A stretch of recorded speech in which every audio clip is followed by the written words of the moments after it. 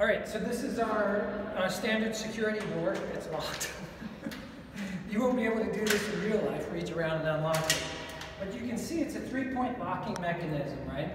And the mesh here, it's hard to tell in the video, this is stainless steel. It's super strong. It doesn't flex.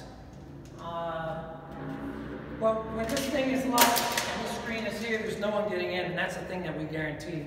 And I'll just reach around and lock this so it doesn't go flying open. I should have eye protection gear. The first thing I'm going to do is just kind of like force my way in. I don't want to dislocate my shoulder, but I'll throw my body this time. All right, come closer. I'm going to kick it now. I'm going to kick it a few times. Are you ready? So, 1, 2, 3, 4, 5, 6, 7. I need to work out more often.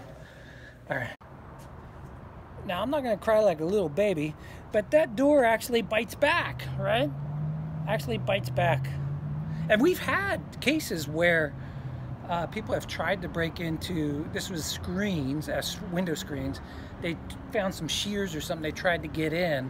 The shears broke and it sliced open their arm and there's blood all over the screen. Of course, they ran away, but they didn't get in. So those are some pretty damn tough screens.